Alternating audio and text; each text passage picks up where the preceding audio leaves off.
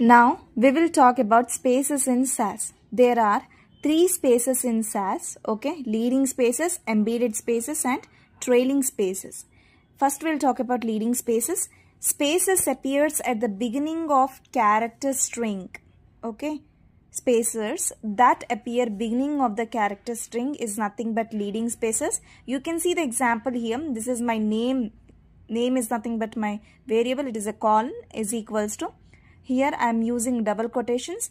You can see I have given 3 spaces here, okay, before the value, okay. So beginning of the character string, okay, spaces that appears beginning of the character string is nothing but a leading spaces. We have here 3 leading spaces before the name, okay. Next is embedded spaces. Embedded spaces is nothing but the spaces that appears between the character string. You can see the example here, name is equals to double quotations, okay. So John, I have given 2 spaces here, Smith, okay, enclosed with double quote semicolon.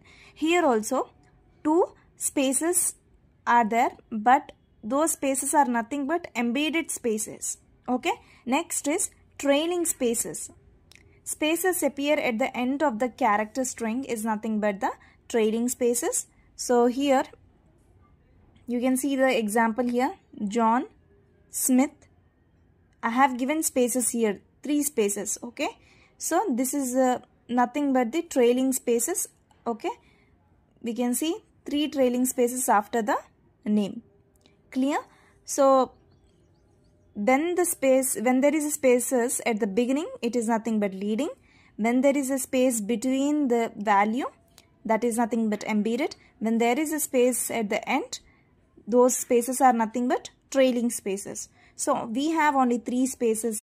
Thanks for watching. 100 subscribers are completed. I'm very happy for that. Keep supporting me like this and try to share my videos to your friends, okay.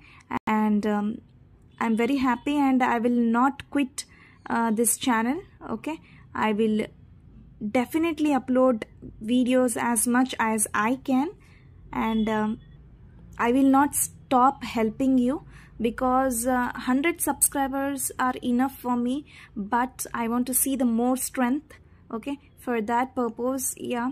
And keep watching, okay. Thank you for your support once again.